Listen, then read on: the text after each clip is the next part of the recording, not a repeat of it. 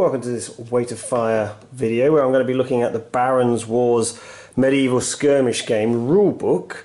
This is produced by Footsore Miniatures. It's a game by Andy Hobday to support the range of miniatures that both Andy and Paul Hicks produced through 3 Kickstarters. The third one's about to start. 2 previous Kickstarters over the last couple of years, and now Footsore Miniatures is producing those. The rules only came out just before Christmas time. I picked mine up at retail just a month or so ago and finally got round to doing a video. So this is the rule set, and then I have the token set here as well. So this is a double-sided MDF token set showing the different conditions that you can have in the game. It's a skirmish game, so there's always tokens, lots of tokens. So now, being MDF and coloured, they're quite nice actually. Better than card ones. I really like them. They might get a bit scraped, I guess, as you use them more and more. And it is £7 for this MDF set, which is perhaps a little bit on the steeper side, but I do quite like them. I think there'll be enough there for one faction. Possibly you might need another one for whoever you're playing against. The reason I say that is if you're repeating an action, you're typically looking like running six groups, and obviously there's 8 of each one. So if you were to both do all of the same action, which is unlikely, but if you were, then you might find that you're running out of these. So maybe I'll end up picking up another one just so my opponent also has one. So £7 for the MDF token set, but there are card ones, paper ones at the back of the book, and you can download them as well from Warhost or from the Facebook group. So let's just have a look at this Barons War rule set. So I mean, the first thing to say, it's much smaller than I thought it was going to be. It's actually much more sort of, well, large pocket sized. And I'll show an example. So this is a Osprey rule set. You probably all recognise these sorts of style of size, and you can see it's quite a bit smaller than the standard one, but it is hefty. It's a decent sized book. So soft bound, glued in spine, lovely full colour art on the front by Peter Dennis. This is William the Marshal, obviously one of the heroic figures of this time. The Barons Wars, I haven't said actually, being 1215, 1217, a civil war essentially in England. But England in those days wasn't really England in the way we look at it now. It was also encompassed the Norman fiefdoms in Normandy and France. So if you want to go a little bit earlier, 1203, 1204, then, which the uniforms would be fine for, then you could also play this for any of the sort of Western nations, and even into some of the later Crusades, the 5th and 6th Crusade, for instance. Simple tagline, a medieval skirmish game. I think that's underselling it a little bit, to be honest. I think it's a lot more than just a medieval skirmish game. It's a full package, really, because there's a supporting line of miniatures as well. The other thing I'd like to say about the art is I really, really like the back cover as much as I like the front, because the front's all grand and, yeah, right, these guys are a bit worn and stuff. And you've got a knight there, and it's nice that they're all a little dishevelled, as the miniatures at the sports range are as well. You know, there's little bits of missing off the tabard here and there, and a little bit of rent in a mail shirt. But on the back, this is what war is like, in my view. Horrible, basically. You know, complete devastation here. There's a walled town or castle that's been destroyed in the background here. No one looks very happy. Devastation of this forest to cut down for trebuchets and siege engines, or just for camp equipment. I think that really hits home as being, you know, it's not just the glory of it, it's actually, particularly in a civil war, horrific sort of things. So anyway, enough of that. Let's have a look inside. So full colour, glossy, very nice. Lots of beautiful pictures, colour pictures from Peter Dennis in here. Excellent miniatures and photography of the miniatures. There's quite a bit of sort of introduction and rules. You can see here all the different chapters showing you about the different tokens, and again these wonderful miniatures, and it's dotted throughout. You need D10s to play, and then it shows a D6 for showing the morale of a unit, but actually you could use any sort of token or counter or something like that to show what the morale was. It doesn't have to be a dice, but it only goes up to 6, so that's obviously why they've chosen a dice to show it. I guess I'll probably use dice, they're easy, aren't they? There's a lot of nice little explanation bits. So these red boxes tell you a little bit about the age, you know, different things. So this is about chivalry, there's one later on about William and Marshal, and there's other lords mentioned, because there's a lot about heroes in here. And then there's the standard rules, of course, and the rules go on for quite a bit, talking about the groups, how they must sort of be deployed. The rules take you to about page 47. Shows you the stat profile here, movement, attacking, defense, morale. I think this is quite similar to other games from Andy Hobday and Footsore, so Mortal Gods, but I've not played those, so I couldn't say for certain. Shows you how the round works, how the tokens work. I really like these stylized medieval representations. I think they're fantastic. I think it's a really, really nice touch. The little bit of blood on the edge is a bit annoying, I must say, of the book, because it occasionally covers over text, makes that slightly more difficult to read, but you know, they're going for something a bit fancy. Shows you how the groups move, so everyone moves in a group effectively. Commanders even join groups, so it's all about these small groups of troops, infantry or cavalry. Standard size for infantry is at least 3 models, for cavalry is at least 2 models. A very bizarre looking way of working out how you fight, and this is the same whether it's range shooting or melee combat, but actually it does all make sense. It's just a bit peculiar to see something like that lined up in a War Games book. It looks like something much more you would see on you know, something you might use for work or something like that. If A happens, do B, that sort of thing. But actually once you've read it through, it makes complete sense, so that's fine. Really nice diagrams throughout, and again the colour is just really good, very clear. The whole wording of the book, apart from a few typos, is actually really, really clear. It reads like a very professional, professionally well written book, trying to reduce the ambiguity as much as possible. And again, just more colour art. Morale, of course. And then here we go. So at page 48, you know, we've basically done the rules now, and we've still got 2/3 of the book to go. Here, it's all about building your retinue, and this is clearly where the fun is to be had, because let's take the example here. So the spearmen, they give you an example of, again with some more wonderful miniatures by the side. You can determine the type of class of troop you want. So do you want to be more or less trained, and there's a points associated with that, some abilities that may come with that. And their stat profile changes as well. So if you've got a veteran fighter, he fights better. He's been in more combat than the guy who's just been pulled out of the field. And then you can change some of the equipment that he's armed with, and you buy for the whole group. So all of them can be armed with bills, which is like a big agricultural hook at the end of a stick rather than a spear.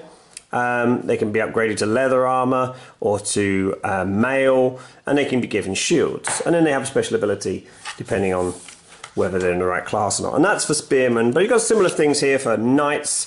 So you can have either a foot knight, which has these sort of options, or you can have a mounted knight, which has these. And again, they have a varying cost, varying abilities, and of course their stat profile also changes. You can't have green knights. They've all had some degree of training. That's in the title, really.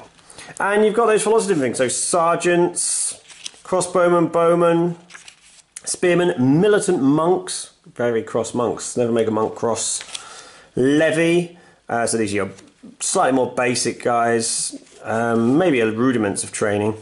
And then that's it for the troops. So there's not massive amounts of troops, but plenty of different options, because particularly as you can change their weapons up. So even though these are levy, you've got slingers, spearmen, two-handed here, you know, lots of different options in there. And then we go on to commanders, and commanders are really important. So you either have a baron or a lord. Okay, so this is a stat profile for a baron, and this one's for a lord who's slightly less good. Let's take the example of a lord. It looks a lot like the knights we saw before. You can have a mounted one, or you can have one on foot. Similar sorts of options. Slightly different abilities, and they can be upgraded to have someone carrying a pennant with them, a small banner, a musician, or even a priest to come with them, which gives them other associated abilities. And they'll work as a group, and they'll attach to one of your other groups. So you might want to put these with your knights on foot if you have a lord on foot. There are some restrictions, so they can't go with levy, for instance. You can also have veteran sergeants, because you can have more than one commander. It doesn't have to be, only one will be the commander of your army, but you can have others who can step up to the mark should your leader be killed. And I think, certainly from my point of view, one of the big attractions of this is sort of that role-playing game element, that campaign element, where you name your character and you know, your veteran sergeant gets, as he evolves in the course of your mini campaign, you can add to his story. Now, having said that, at the moment, there's no sort of campaign element to this rule set, but I believe that's something that'll be in next Kickstarter, which is coming out at the end of this month, 21st of March 2021. Where there'll be a campaign element, and I presume there you'll be able to increase the quality of your commanders and increase the quality of their equipment perhaps, but I don't know that for certain. The red box, so a bit more history there. And then there's also a bit here, the Knight Commander generator. So you can use those base ones, or you can start from scratch and build your own. So these couple of pages are about how to start with a really basic profile. So 7 is bad for fighting, and you upgrade depending on what you want to. So you spend a point, so to increase his fighting, costs you 2 points per point you go up, and you go down to a maximum of 3+, and so on and so forth. It's just about command and how you use command, equipment available. What I didn't show was that there are, let's go back to one of these. So there are actions. So this is a number of things a unit can do in a round. Most units only do one action a round, so shoot a bow or move or something like that. Lords and other commanders can often do more than one, and one of the reasons for that is that they don't have to just do it themselves. They can actually use those actions on other people to make others move in their stead, so to inspire their troops, for instance. If you move more than once, though, you're likely to gain a weary token, which means that you're less good if someone does then attack you because you've been overexerting yourself. So going on to the next bits, then we've got abilities. There's a lot of abilities, possibly too many, I would perhaps suggest. There are pages and pages of them. And there's a slight, some of them are sort of abilities for the weapons and so on, and then there's abilities a bit more for commanders and stuff like that. And so there's about six or seven pages. My problem with them is that if you look here, the levy of sorry my lord, so now I have to go and find sorry my lord in here. So it's oh, there it is. I actually found it quite quickly this time, and then I have to read what that is. So there's a bit of going backwards and forwards between these two pages. I think when you get used to it, you're not going to have an issue because you'll know what the ones that you use are. And some of these are very specific for certain characters, as we'll come on to in a moment, which sort of wonder whether they didn't just need to be in the profile of those special characters. But I think what you'll do is, there is at the end of a book a way of, here it is, so you can write your roster down, so write the abilities out by hand. I think that's probably what I'll do when it comes to actually playing a game, and it'll be fairly easy then. There are some historic characters, so it's a skirmish game, and although historical characters are rarely heroic, and certainly King John here is far from heroic, I think, in most people's impression, it's slightly more sort of fantastical in the fact that, you know, they're better fighters or something like that. But I think it's done in a nice way, that they're not superheroes. They've got some negatives as well, particularly someone like King John, for instance. They have different abilities. You have William Marshal here, Prince Louis of France, who comes over. Stephen Langton, Archbishop of Canterbury. Robert Fitzwalter, he's one of the main rebels. Hubert de Burgh, he's a royalist. And then, you know, I'm not even going to say his name. Where we come to next, though, taking on that sort of fun element to this as well, is we actually got Robin Hood in here. Robin Hood and his merry men and women. So we get Robin Hood, there he is at the bottom, and we get Maid Marian as well.